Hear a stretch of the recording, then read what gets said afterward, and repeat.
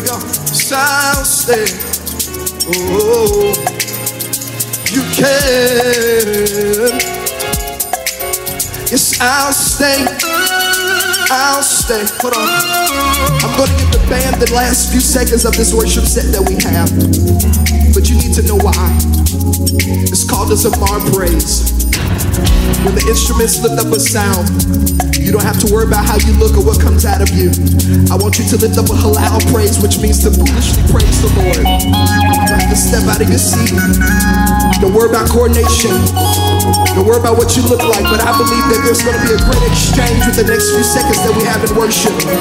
Can we lift up a halal praise? They're going to lift it up. Lift up a scream, a holler, or a dance. Come on. No, you too quiet. You're too cute. Lose yourself in His presence. Come on, lose yourself in His presence.